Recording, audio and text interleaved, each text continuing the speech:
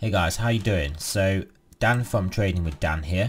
So this is our Bitcoin and Ethereum Dominator and DMT update. So as you can see, the 15-minute DMT sell line is currently sat around just over 6,500, and the price we're currently at 6,740. So yeah, that's when it will be looking to take a sell trade. I have actually turned this DMT bot on now, the short bot on. So if that does get a hit, the bot will take a trade. I have actually reduced the position size, so it's half the size of what it was before. But yeah, and yeah, partly that is to do with the fact that we're also in a sell trade for the 25-minute Dominator as well. So that took a short at it was 6,675, I think it took a short. So currently offside a bit on that trade. But yeah, so we'll see what happens. Whether we keep coming down, continuing down or not. So yeah, that's what's going on. But yeah, if we look at the larger time frames, we've been getting some good moves up in Bitcoin. I mean, this is looking pretty constructive for a potential ascending triangle. I mean, sorry, wrong one. We can pretty easily draw this on, put an ascending triangle right there. So that could be playing out, which would give us quite a large move up, to be honest.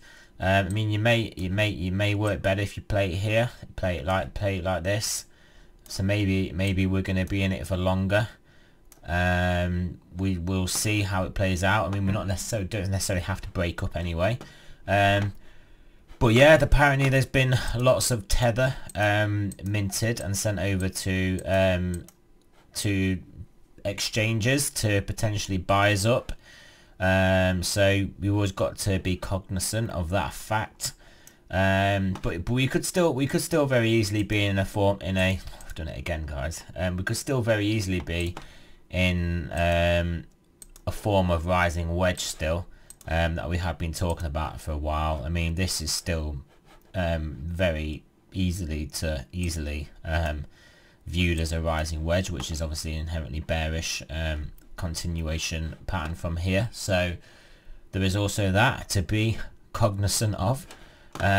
So yeah, they're the large time frames for Bitcoin. We'll just take those off. Ethereum 15-minute DMT.